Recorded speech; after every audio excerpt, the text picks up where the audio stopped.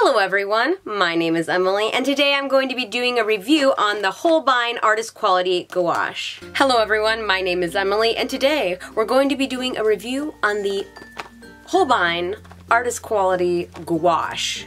I actually purchased these bad boys off of Amazon, believe it or not, for about $28 and some cents USD, which seems like a pretty fair price. I did get the 12 color set and they're 5mm each. Here's what that looks like. So it's not that much, but with gouache, a little usually goes a very, very long way. This is what the 12mm looks like. I am not going to make a joke about how the black one is substantially bigger than this one, because that would be insensitive. I'm going to go through the categories of what I think is important in a paint and list the pros and the cons of each category. So since this is an in-depth review, I actually am going to go into everything, including the first category, which is the packaging. I really think the packaging that you purchase it in is really delightful compared to some other brands. The cardboard is really sturdy and holds up really well. And look at this. Look at this shit. They actually have like little cardboard leaflets. I think that's awesome. You can actually fucking keep your paints in the packaging it came in. Who would have fucking thought? I made a mess. And not only that, but I think the packaging is just really, really attractive in a very simplistic kind of way. I kind of liken it almost to a blank VHS tape in the late 70s, 80s, and 90s. It just has this very minimalistic kind of quality about it, and the font is very simple. There is Japanese writing because Holbein is a Japanese company. I could see it definitely deteriorating because yes, duh, it's cardboard, but it still is meant to hold your paints. You know, I feel like a lot of the time we just kind of empty out our tube paints and then throw away the packaging. We are paying for the manufacturing of the actual packaging. It would be like super awesome if we could, like, I don't know, maybe fucking keep the packaging. That's who would have thought of that? So I think the packaging gets an A+ in my book. Unlike some other paints, plastic is so cheap, it's hard to stains. Try to open. Breaks very easily. I'm sweating. Oh jeez. So now let's talk about the tubes. And no, you disgusting perverts, I'm not talking about those tubes that I desperately want to have tied. I'm an unfit mother. The tubes they came in. Talked a little about it at first, but that was just to kind of show you the size. Look how tiny these are. So let me get in a little bit about the tubes. They don't feel super cheap. They're not as nice as the larger tubes. I almost feel like they're not the same. They might be. They just don't feel like the same material. They almost feel a little bit plastic-ier. More plastic is the word I'm looking for. Go back to school, you dumb bitch. These definitely feel nice. Just that really metal kind of tube. Like, you can really tell with the bigger ones that these are like very nice artist quality. They feel expensive. That's not important, but you know, smaller tubes don't feel as nice, and maybe it's just because they're smaller, so you don't really you can't really tell the difference. I don't know if they're the same material. They are, however, not as cheap as like the Reeves tubes. They don't feel like that really thin plasticky tube. And then the other problem I have with the tubes is they are packed full. And yes, that is a really good quality because you're getting more than what you're paying for, kind of. But every single one of the 5mm were just bursting out of their tube, and I fucking hate that because I always use more than I needed, and I don't like that. And I know with gouache it's not that big of a deal because you can just re-wet it and use it again, but it's never that same consistency as fresh from the tube. When I was doing the swatches, I was using a product that was in the cap. So tubes,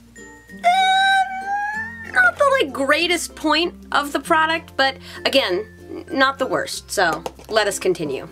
The next category is consistency, and holy shit, these colors are fantastic. You can add so much water to them and they still have this kind of weight to them. That was the first thing I noticed. These colors are incredibly concentrated, much more so actually than the Winsor and Newton ones, which is kind of weird because those were kind of my favorite, and now I'm thinking these are starting to be my favorite for that very reason. Just a touch goes such a long way. None of the colors came out lumpy. All of them were just almost the exact same consistency. A few colors were just a little bit thinner than the other ones, and that was the burnt sienna, the lemon yellow, and the permanent yellow, but the difference was so minute it would only show under a microscope. I was really looking hard for some kind of inconsistency between all of them, so this category, they just get blown out of the water.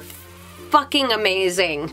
The next category is color, which is probably what you guys are all here waiting for, and I actually am pretty 50-50 on this for a very unusual reason. These colors are almost too vibrant. The color selection I've seen available in their open stock and the color selection that was given to me in this set and what's available also in the 12mm set, they're all so vibrant and bright and in your face. And like I said, you have to add so much water to, you know, thin them out if you want to. Obviously it's gouache, you gotta add white, but I just almost feel like they're too vibrant for certain kinds of painting. If you're doing a lot of painting with earth tones or landscapes and things like that, these are not for you. I would choose the Winsor & Newton Designer Gouache way over these just because they have a lot more earth tones and they're vibrant without being just shocking.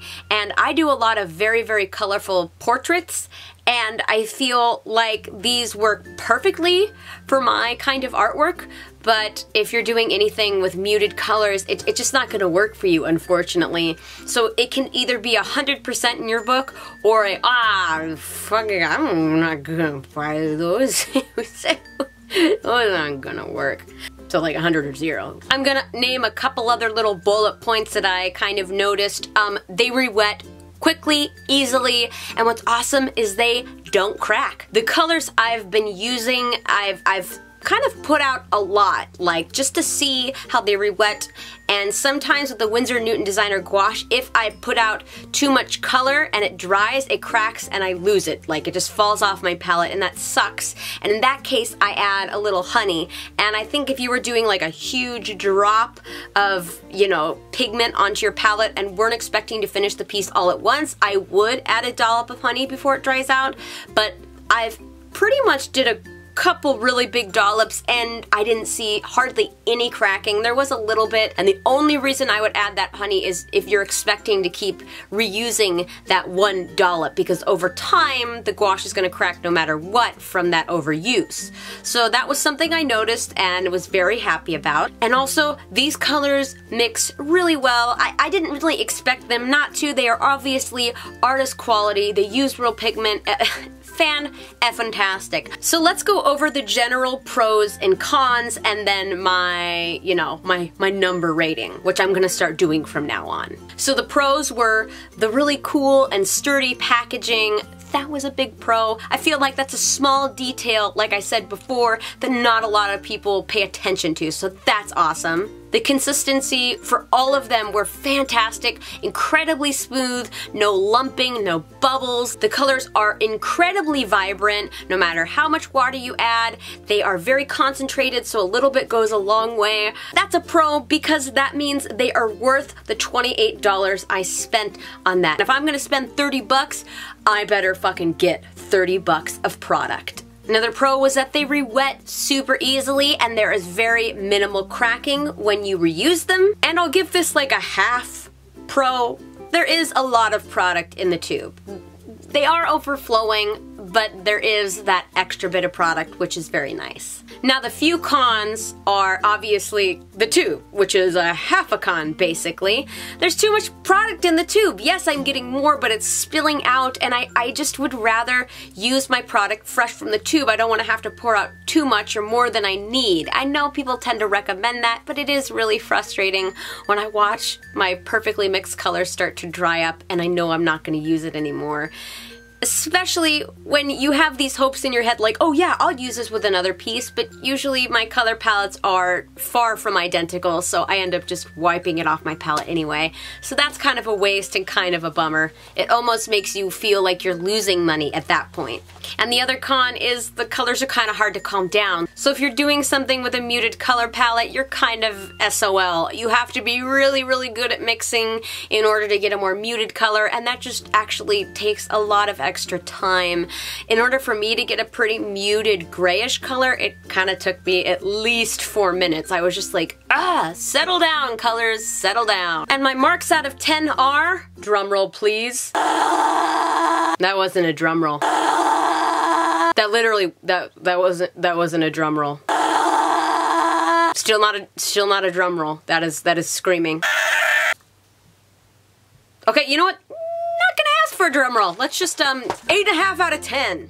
8.5 out of 10. So comparatively, even though I didn't give the White Nights a rating, I would have given the White Nights watercolors also an 8.5 out of 10, maybe more like an 8 because of the packaging, but all included, these guys get an 8.5, almost a 9. They're fucking fantastic. I highly recommend you purchase them because they really are worth the money. Let me just throw a last minute pro in there. You can either buy the 5 ml or the 15 ml, so if you're not really sure, if you really want to invest in these gouache colors, yeah, again, $30 is a bill, but at least you get enough to try them.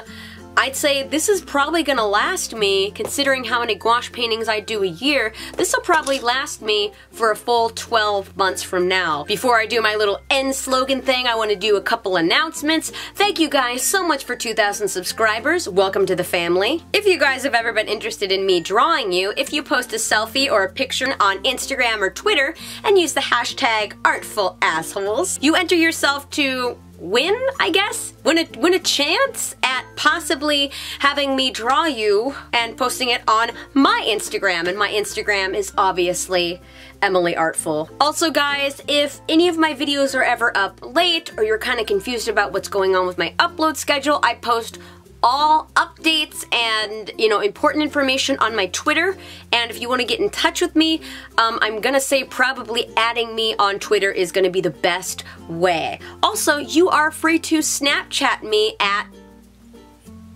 also Emily Artful. Oh yeah, and one more announcement. I have a Doge! Osa, come here! Look! Come here. Give me a kiss. Look! Look! What? What? Give me a kiss. Oh! What? Osa! I promise I don't have crazy amounts of pets. I just have Milo, my chinchilla, and this one. She's actually a certified emotional support dog, emotional support service dog. My friend was moving house. It was her dog, and wasn't able to take her into the house that she was moving to. And me and my roommate and his mom were like, let's take Doge! And so we took her, and we've had her for 2 days now, and she seems really happy and having a great time. She is 2 years old, and obviously she is a purebred German Shepherd, and she's fucking huge. I've never had a big dog before. I've only had one little dog and one medium-sized dog, so this is definitely an adjustment, but right now in our house we only have 2 pets, and I would really like to keep it that way because I am the sole caretaker of both these pets. So, but, you know, I'm okay with that. She's so cute. She's so cute. She's so smart, too. She is just sharp as a whip. So, this is going to be a lot of fun, and I am not even a little bit upset that I have just a bunch of dog hair in my lips. Tastes like cute. And before you guys ask, yes, we are going to keep up her training and make sure she stays sharp in that sense, so thank you guys for watching this review. I hope you liked it. Let me know in the comments down below. Thank you guys so much for watching, and don't forget to stay out of trouble. See you guys later. Did I just do a fucking kiss? I'm a beauty guru. Look at my asshole. You can see my intestines from here. Beep, boop, boop, boop. Pet the Doge. Pet the Doge. Pet the Doge. Pet the Doge. Boo, poke you in the eye.